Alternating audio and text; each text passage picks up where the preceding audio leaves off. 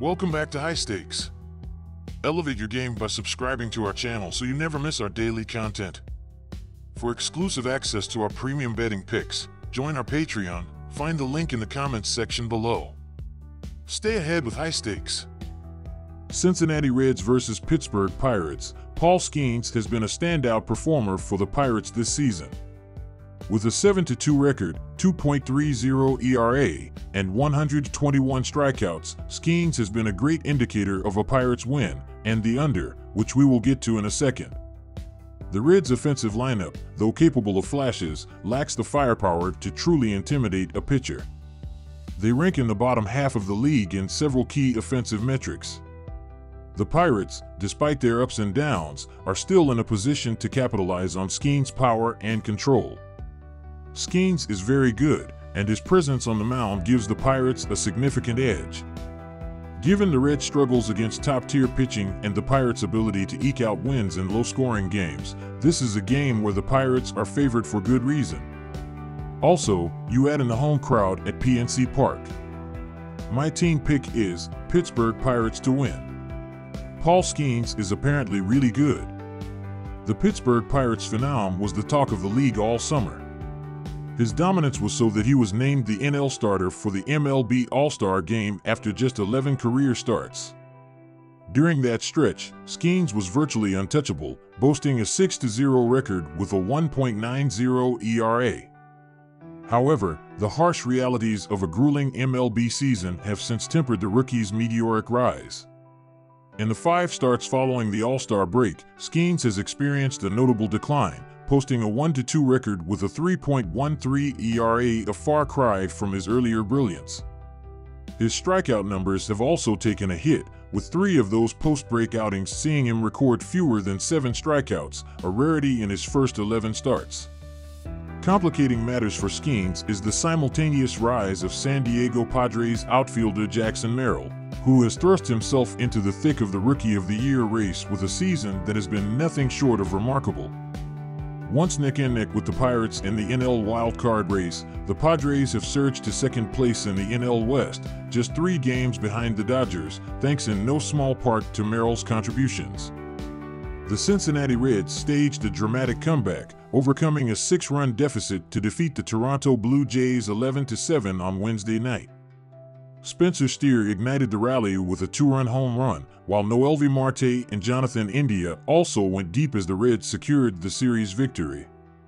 Elly De La Cruz was a key contributor, reaching base 4 times, stealing his majors leading 60th base, and adding his 22nd homer with a solo shot in the 8th inning.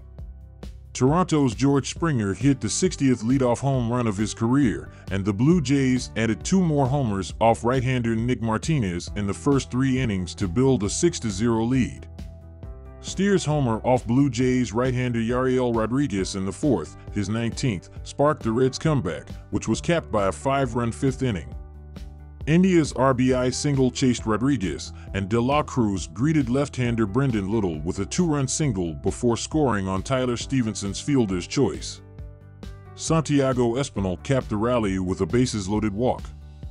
Marte and India hit back-to-back homers off Eric Swanson in the 6th, while Stephenson added an RBI double. The Reds might be back in the playoff race. My total pick is under 7.5 runs. Los Angeles Angels vs. Toronto Blue Jays. These 2 teams are currently trending in opposite directions. The Blue Jays' bats have not only picked up in August, but the pitching staff has also come around this month and shown their ability to stymie opponents at the plate. Meanwhile, the Angels' bats have declined further in August, and their inability to extend hits has often left runners stranded to close the inning. Look for the Blue Jays to perform well here in front of their home crowd. My team pick is Toronto Moneyline. Toronto has seen the ball well in August, but they still sit among the bottom of the league when it comes to generating runs and hitting homers. Meanwhile, the Angels are bottom 10 in both home runs and doubles per game, which has only put a lid on their offensive capabilities. The Blue Jays pitching staff has been able to turn things around this month, and their .215 OBA is a season best. With both offenses inconsistent on the season, it is simply too difficult to trust them to carry positive momentum forward. The play is the under 8.5 runs. Philadelphia Phillies versus Atlanta Braves. The Atlanta Braves currently sit in second place in the National League East Division with a record of 67-59. They average 4.32 runs and 8.13 hits per game this season, with a team batting average of .241 and an on-base percentage of .307. This offensive production has led to a plus 52 run differential for the Braves. Opposing teams are averaging 3.90 runs and 8.07 hits per game against the Braves, with a batting average of .241 and an on-base percentage of .307 against them. The Atlanta Braves' performance against the run line this season stands at 56-70.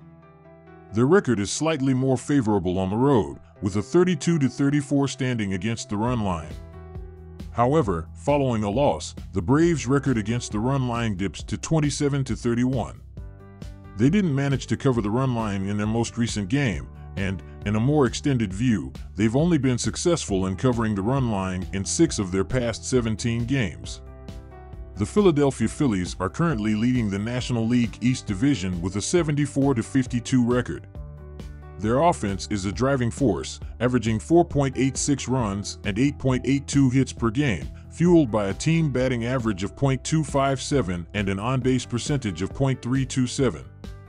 This offensive dominance is reflected in their impressive plus 100 run differential. The Phillies' pitching staff has also been effective, limiting opponents to an average of 4.06 runs and 8.01 hits per game, with opponents batting .237 and having an on-base percentage of .300 against them. The Philadelphia Phillies have maintained a balanced record against the run line this season at 63-63, showing consistency both at home and away with a 30-30 record on the road. Their performance dips slightly when playing after a win, recording a 34-39 run line record in such situations. Nonetheless, they have shown promising signs recently, having covered the run line in their last game and in 4 of their last 7 games. Despite some fluctuations in their performance, consider the Phillies a solid bet in this series finale against the Braves. My team pick is Philadelphia Phillies minus 1.5 runs. The Philadelphia Phillies have experienced 63 of their 126 games this season finish under the projected total, including 29 of their 60 road games. Following a win, they have recorded 38 unders in 73 scenarios, and their last 2 games, along with 7 of their last 12, have also ended below the projected total.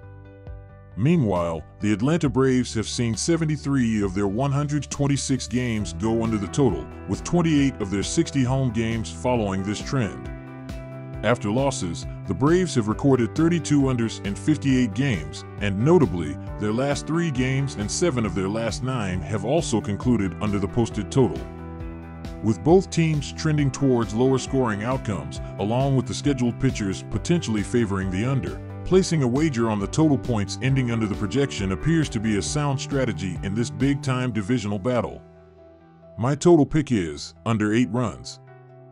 Houston Astros versus Baltimore Orioles. The Astros and the Orioles are both gunning for postseason bids this fall. While the Astros lead their division, Baltimore is close behind to the Yankees. In Thursday's game, it is going to come down to offense in a high-scoring game. Houston is starting Spencer Arrighetti, who has an ERA of 6.09 ERA on the road. The Orioles' offense is going to get after him early and often.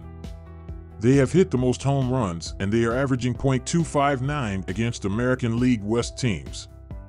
Houston has also lost 7 of Arrighetti's last 8 starts.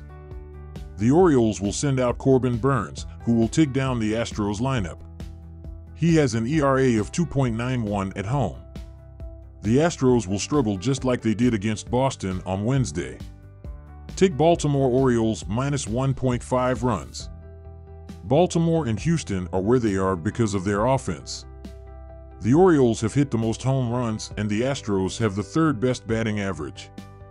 Both lineups showcase power and a keen ability to reach home plate. This is going to happen often in Thursday's game as both teams are coming off of a long midweek series and the bullpens are sure to be stretched. Take the over 8.5 runs. New York Mets versus San Diego Padres. This is a massive 4-game series that'll have plenty of playoff ramifications. With this specific pitching matchup, I think it's worth a shot playing the underdog. Give me the Mets with the plus money payout. Everyone wants to talk about how hot the Padres are right now, but they just got shellacked 11-5 on Wednesday, pushing them to a pedestrian 3-3 in their last 6 games. Furthermore, while Dylan Cease has been solid, he hasn't been lights out over his last 2 starts, conceding 8 runs, 5 earned. New York's current roster has put up decent numbers against the right-hander, slashing .259 .355 .519 over 54 at-bats. Runs will likely be at a premium in this game, and I'm confident the Mets can do enough offensively to give themselves a chance to win. Take New York Mets money line.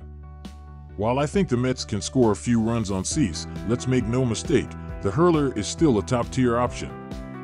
He brings in a 3.46 ERA, 23rd, and 1.02 WHIP, 10th, while also having the second most strikeouts, 186.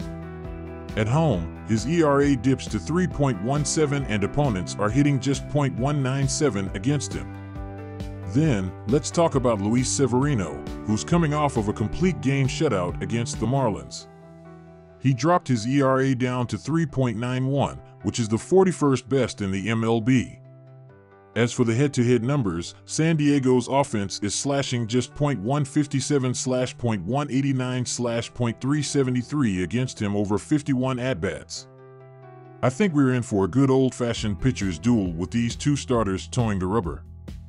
Both have good stuff and can work deep into games, and I ultimately think we'll come in under this total. Take under 7.5 runs.